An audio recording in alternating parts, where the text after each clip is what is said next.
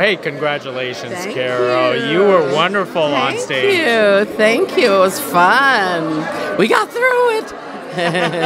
So how does it feel being on stage once again? Oh, it's for an actor, the stage is the greatest. Yeah. Because you actually feel the people you're affecting. And artists, we're the leaders of society, I say. And when you can affect an audience, it's everything. Yeah, so I love it. So what brought you onto this project in the first place of The Last Word? Let's see.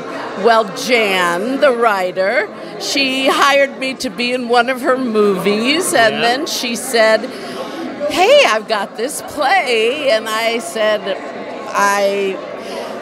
I'm available. So I just got done doing Harvey with French Stewart at the Laguna Playhouse, and it was so much fun being in that show. I said, I'm ready for another play. Does comedy come so natural for you? You know, it does. I don't know if it's,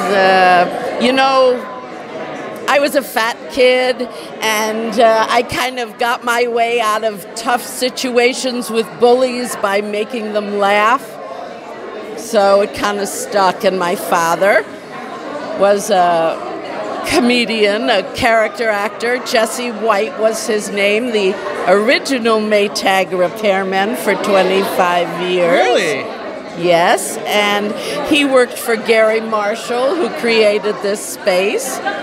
And I learned a lot from him, timing and, so comedy kind of runs through my veins.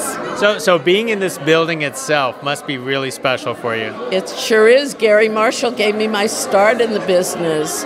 First, a movie of the week called Evil Roy Slade. Then I worked on The Odd Couple, and then, of course, Laverne and Shirley. And I owe everything to him. So.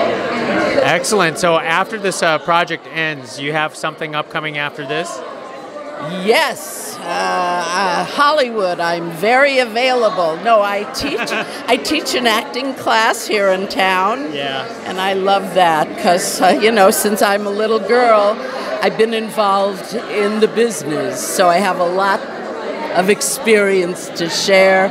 I love actors, writers, directors. I love artists. So thank you for having me on your program. Hey, thank you, Carole. It's really a pleasure. Nice to meet you. Nice to meet you. Thank you. Bye.